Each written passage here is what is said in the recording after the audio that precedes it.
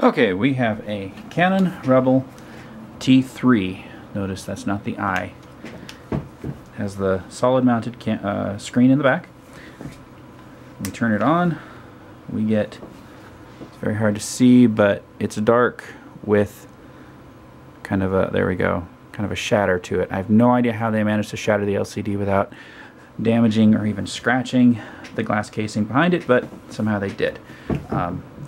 Long story short, we need to replace the LCD. You can see we have a replacement here, and we will go ahead and begin. Unlike consumer grade cameras, professional grade cameras are significantly better constructed on the inside, also much easier to get into. So we've got a variety of screws around this. There are a couple of different sizes, so I like to lay them out in kind of a pattern that matches where they came out of the camera.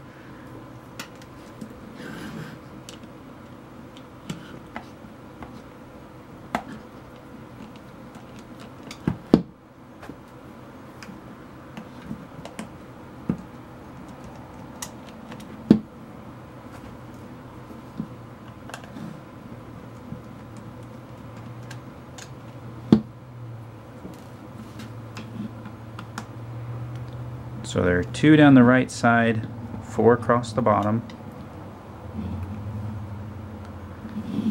And on this side, you flip open the cover, there are 2 underneath the cover and 1 above it.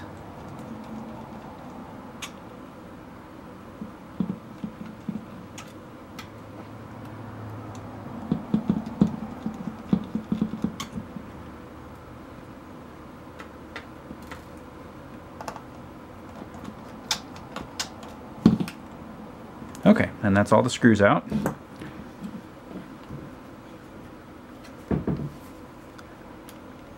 Then this basically just pops open. It's not held on with any clips. It is cantilever in at the top, but as long as you lift it from the bottom of the side, it just lifts right out. It's got 2 data connections, 2 ribbons here. They are pretty short, so you don't want to get crazy and pull on this, but you can see the blue ribbon has a black clip that has to be flipped up from below, and it's released automatically. You can see it pops right out of there. The other clip we have to flip down from above, and then it lifts right out. Now we do have the back off. Now I should point out, the cover fell off in my hand from the side here. Basically just hang on to that. You'll need it when you put it back together. Until then it can just set by itself. Okay, now to the actual culprit here. Inside the back you can see there is a silver shield. We just need to take the 4 screws that hold the silver shield in place. I believe all 4 are the same length, so it's not super critical which one is where.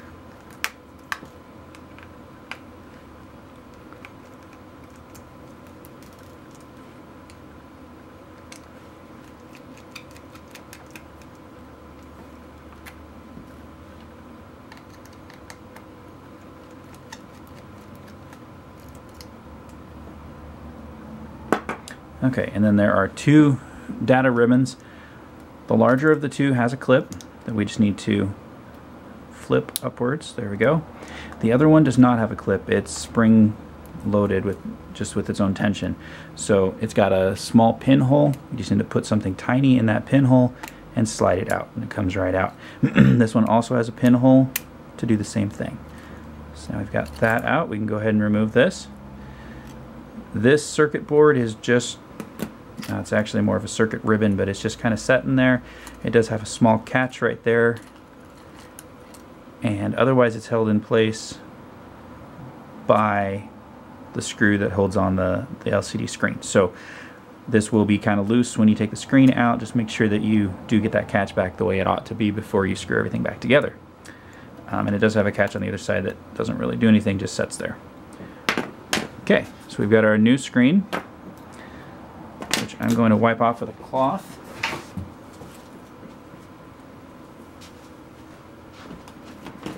No sense putting it together with dust on the inside of it.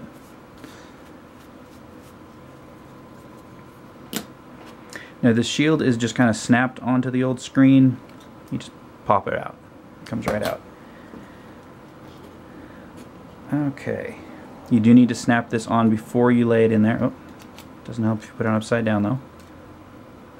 Notice the ribbons are the opposite side from the large flanges.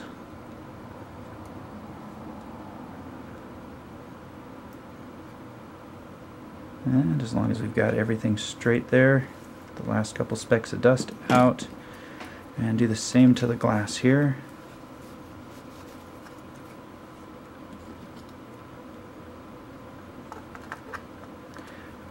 Now you do have to set this corner under first. It does have a little bit of a lip there. As you're looking at the screen right now, it'd be the lower left.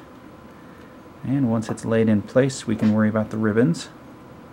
So opposite of taking it out, you just use your small pointed tool to kind of guide it into place. This one does not want to quite line up right.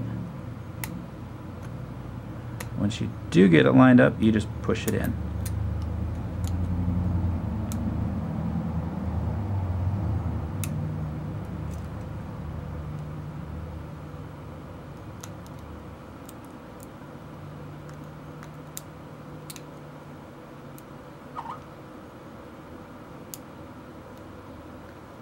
This ribbon just does not want to go in there.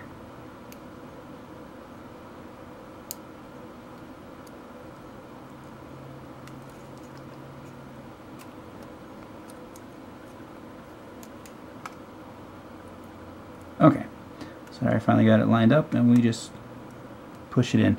It goes until there's just the tiniest bit of gold contact still visible. And I believe that's the same story on this one. Yeah, you can see there is just a little bit of gold contact still visible. So go ahead and lock that down, and we can start screwing things back together.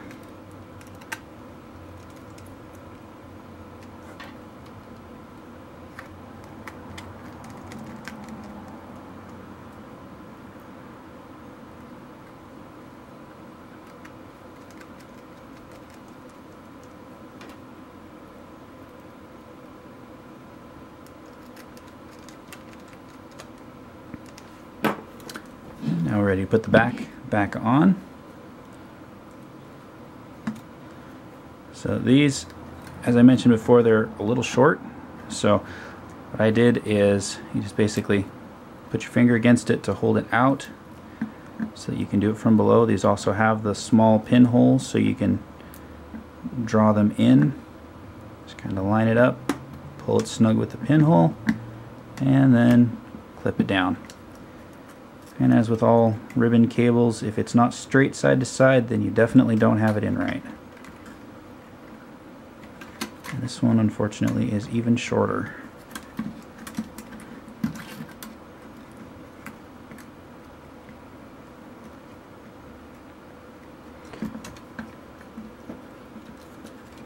Actually, do this one from above.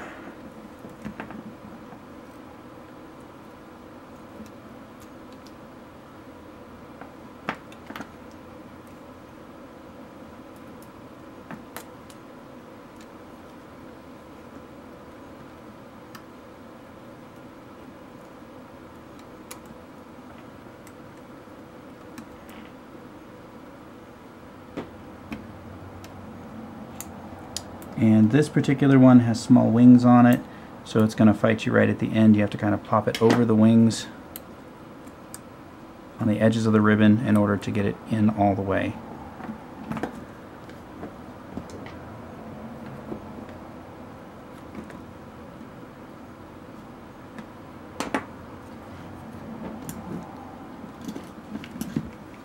Okay. So now that we do have it in all the way, we can go ahead and flip the clip down. And it's not quite straight. We need to make sure it's straight. Okay, that looks better. Alright, so now we have both ribbon cables in place and locked. I'll go ahead and lay this on the back. As I mentioned before, it is slightly cantilever from the top, so you just need to make sure to set the top in first. We do need to get this cover back in place. It just sets in there. So you just kind of slide it in and you're good to go. So now we just need to get it screwed back together.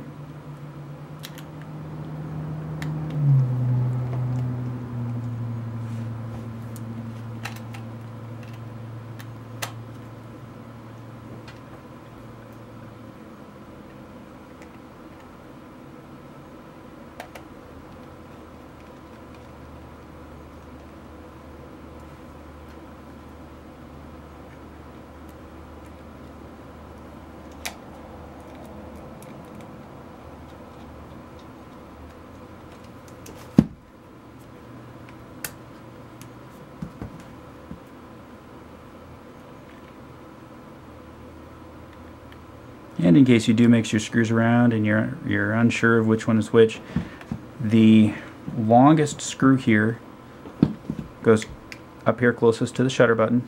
The two shortest screws both go on either side of the tripod mount.